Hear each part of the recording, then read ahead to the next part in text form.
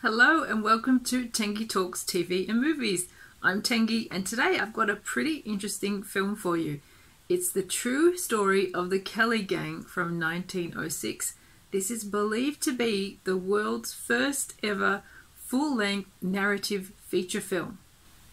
This film was shot in Melbourne, where I'm from, and I learned today that it was actually filmed in some suburbs very close to where I live, which I think is really cool. This film also features some authentic Ned Kelly armour which was loaned to the filmmakers for the shooting of the movie. Now apparently when this film was first screened they had live musical accompaniment, but they also had live sound effects including the use of coconuts for the sound of horses' hooves and the use of blank cartridges for the gunfire scenes. I cannot even imagine what that must have been like for the original audience of this movie. The director of this film was Charles Tait, and the original running time was over an hour, but all that remains today is I think about half an hour's worth of film. Let's take a look at the true story of the Kelly gang, the world's first feature film. Oh my god, twist! Amazing. I did not see that coming. That was brilliant.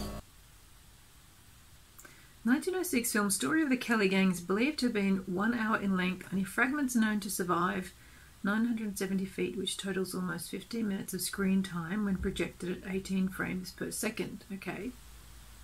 This study version aims at reconstructing the film's narrative based upon the best evidence provided by the original footage and intertitles combined with additional titles and other associated materials, postcards, the poster, the original program booklet. A more complete sense of the structure of the original program is created. Okay, that sounds good. Also included are 2 brief animated segments recreated from short film strips reproduced in an article from Lone Hand. The original titles are shown as they are in the film. Reconstructed titles are based on text from the original program booklet and appear in normal text. Wow, someone has put a lot of work into this. Here we go. 1906. Film opens at the Kelly homestead where Ned's mother is at home. Shortly afterwards, Constable Fitzpatrick arrives at the homestead looking for Dan. Mrs. Kelly tries to deter him, but he treats her roughly and Kate comes to her rescue.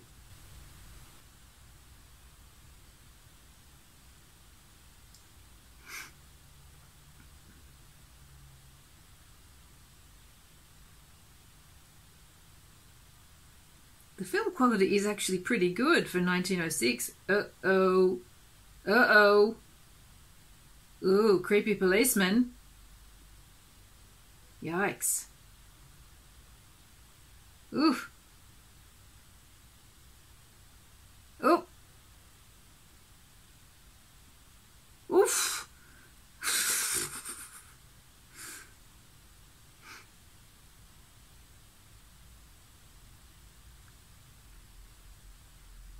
Kate holds Fitzpatrick at bay with a loaded gun while the gang escapes.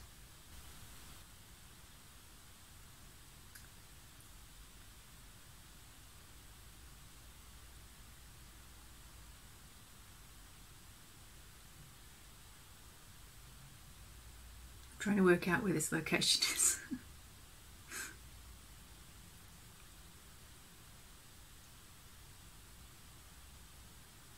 In the Wombat Ranges, the gang discussed what they will do next.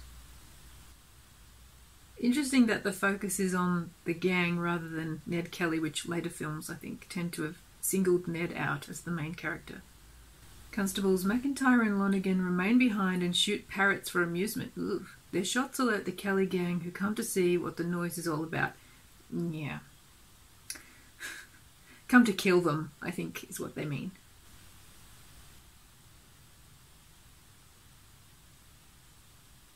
Police are quickly surrounded by the gang. Do you think they were really saying that? I think put up your hands and we'll shoot is probably more like how it went.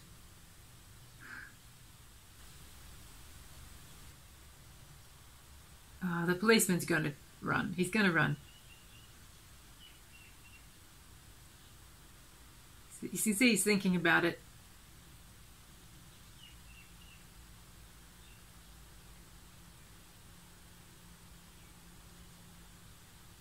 The gang enjoy afternoon tea when Steve Hart rushes back with the news that Kennedy and Scanlon are returning. Ned Kelly tells McIntyre that Lonergan was shot in self-defense.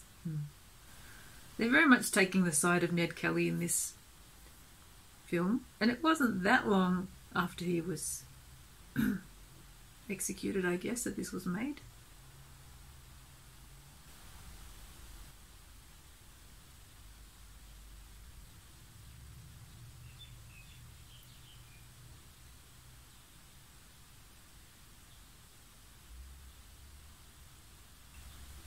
The gang are declared outlaws. The government offers a reward of £8,000 for their capture, which would have been a fortune back then, I guess. Okay, so this is a postcard they've used, or a photo. Interesting.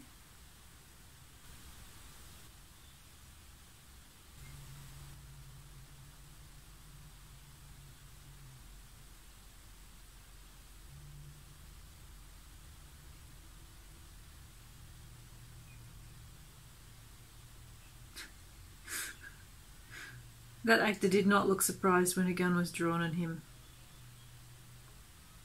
Wow, they're really painting him as as a Robin Hood figure, aren't they?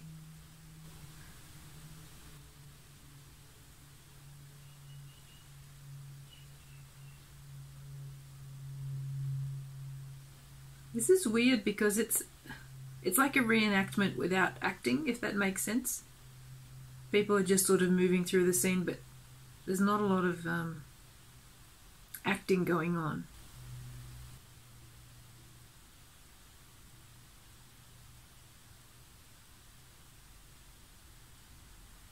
Wow, imagine having this hawker coming to your house with all these goods in his carriage. That would have been pretty exciting.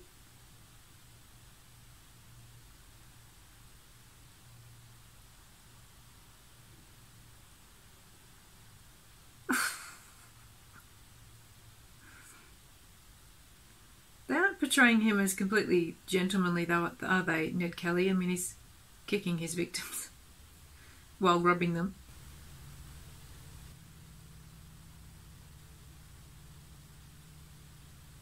See, that kid, that's exactly what I'm talking about. He's not acting, he's just walking through it. A kid would be frightened in this scenario, I would think. I'm not saying this to criticise this production, but I think it's just a very different approach to making a movie at this time. And very different expectations that the audience would have had, I guess. Because how much narrative, dramatic storytelling would you have seen on the movie screen at this point in time, 1906? Probably not a huge amount. Or if you had, it would be just very short. I'm really curious about the way the film is portraying the Kelly gang here.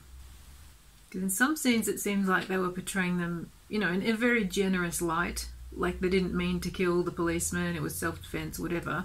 But now they're just stealing cigars and stuff. It's not like they're stealing food and money to survive. Wow, this robbery is really not going well. They've had 2 carriages full of people turn up unexpectedly. Oof. Oof, watch out! That horse had his own ideas. That is an awful lot of hostages to handle.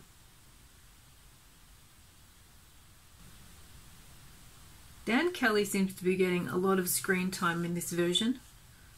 Interesting. Because really Ned is the only one people talk about today, not the others that I hear about anyway. Wow, they're really living it up, aren't they? Cigars and booze. Oof.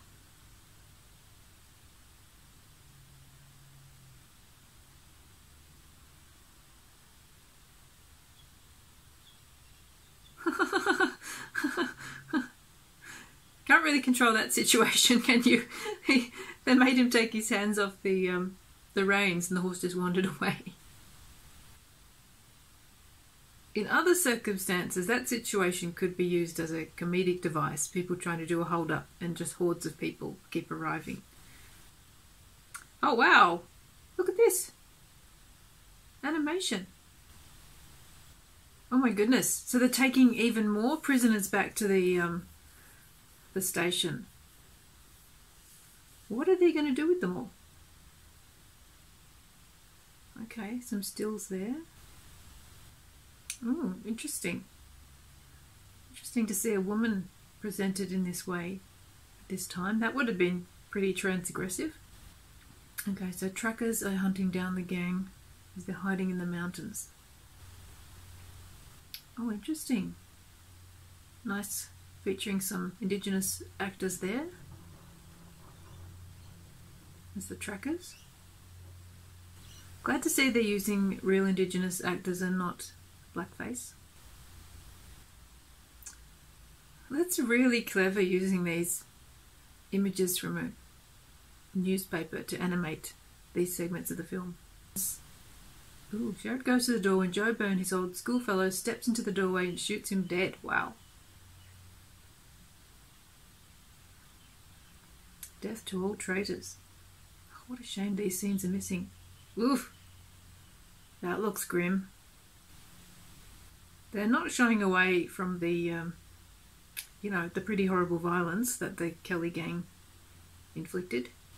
The sound of the shots, two of the police hide under the bed. In a further act of cowardice, Mrs. Sherrod is used as a hostage by the others. Okay, so they're also presenting the police as pretty bad.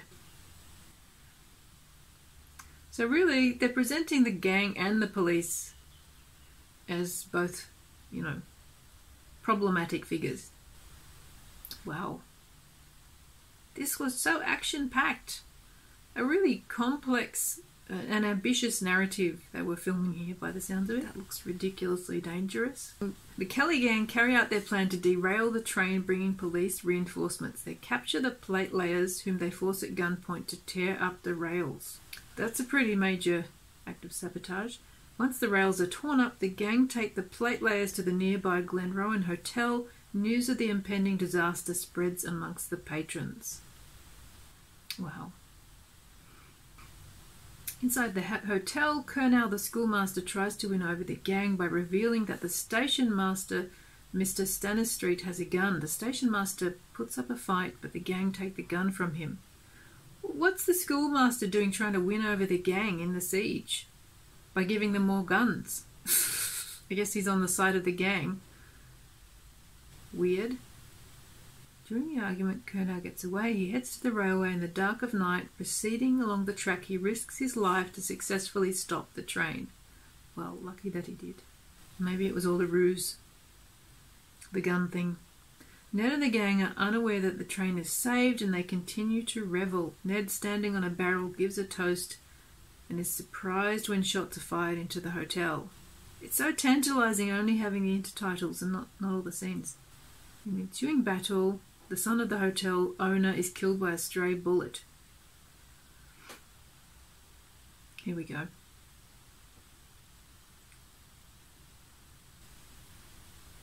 It's a shame the film is so deteriorated.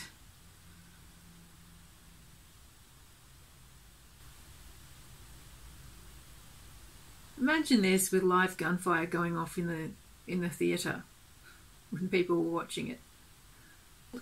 So Joe Byrne has been killed in the shootout, by the look of it.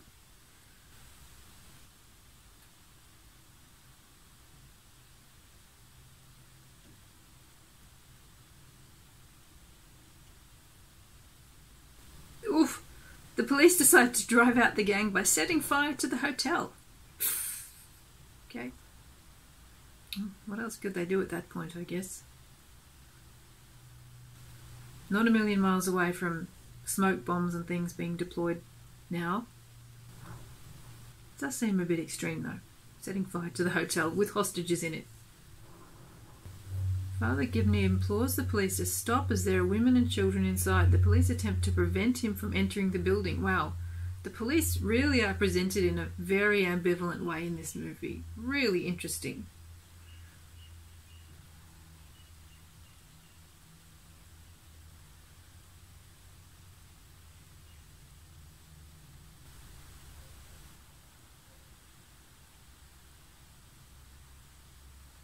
Oh, look at that tinting. Fantastic. I had no idea there was tinting in this movie. Steve and Dan shoot each other.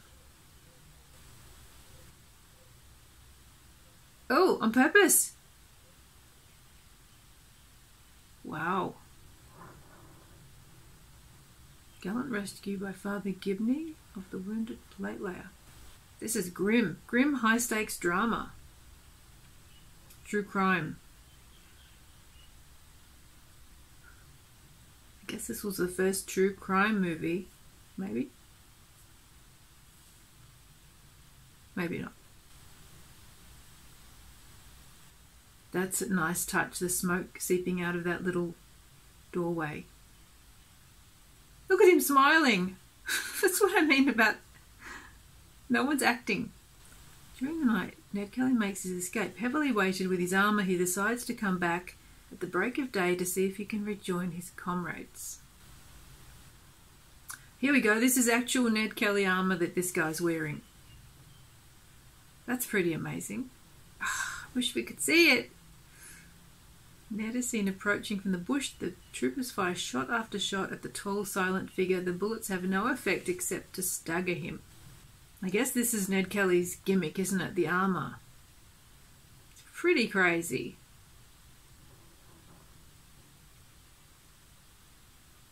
Can't believe they would lend someone actual Ned Kelly armour to use in the movie. Kelly cannot take straight aim, his left hand being wounded. However, the police find his vulnerable spot, firing into his legs, finally bringing him down. Kelly keeps on shooting, fighting hard for his life.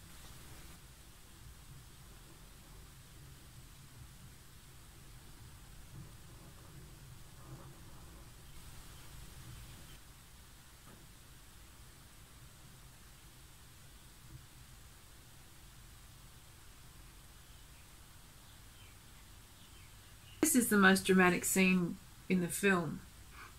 If only we could see more of it. It's so sad, isn't it, that so many of these films have deteriorated like this.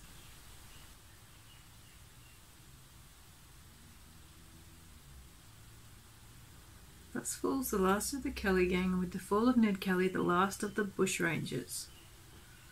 What about the execution? Are they going to show that? No, that's the end. Okay.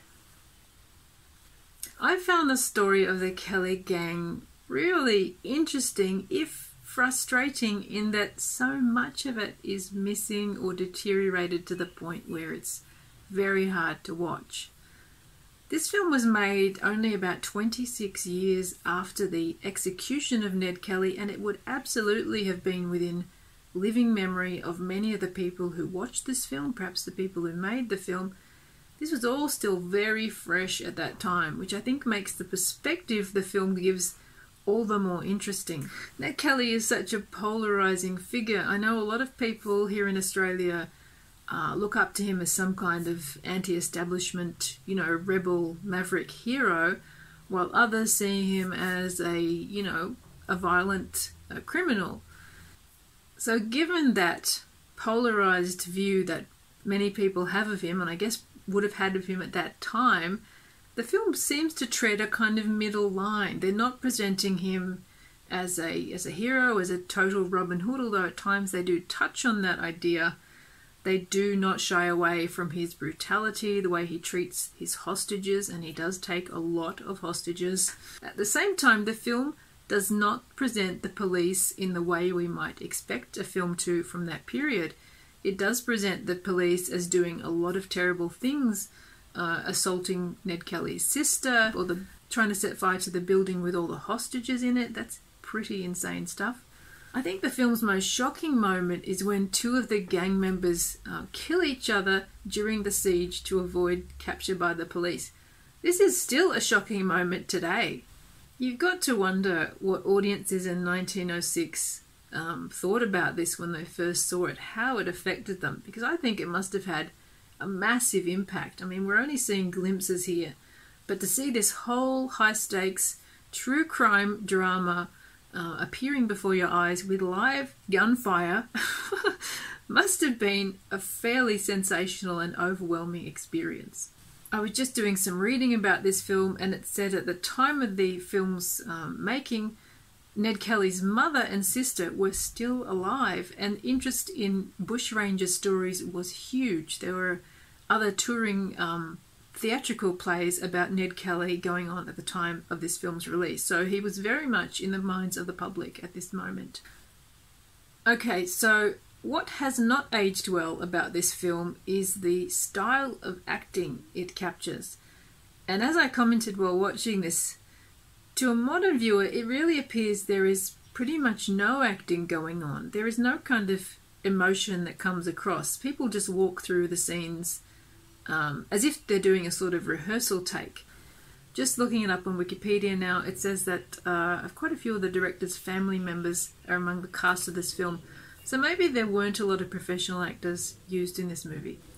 And I suppose at the end of the day, really the action and the true life events are the star of this film more than the actors are. Because the actors really aren't the star of this film, if that makes any sense. It is about recreating and conveying the factual events in the story of the Kelly gang.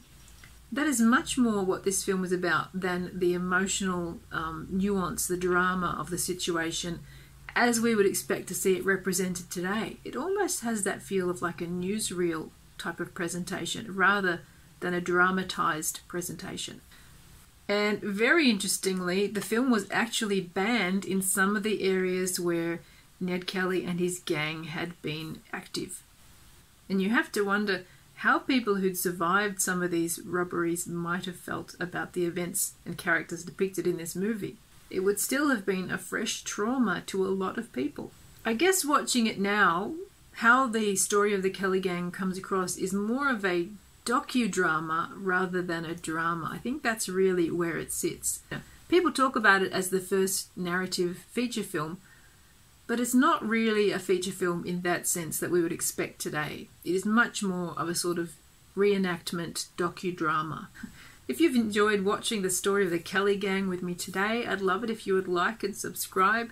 Thank you so much for joining me, and I really hope I see you next time. Bye.